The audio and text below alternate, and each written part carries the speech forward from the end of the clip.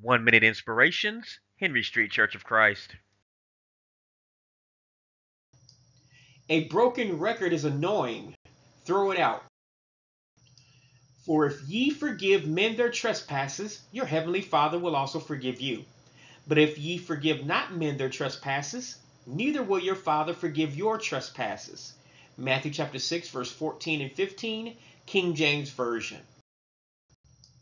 Not many young people will understand this reference, so let me explain. Before digital music, mankind used record players and vinyl discs on them to play music. However, these records were not durable. They were easy to break and scratch. Scratches caused the record to skip, which means to repeat the same thing over and over. This became very annoying as the record became worthless to listen to at that point. Well, whatever you are sad, disappointed, or angry about is Satan replaying a broken record in your mind. So forgiveness casts out this record. Forgiveness makes God forgive us and pleases the Lord.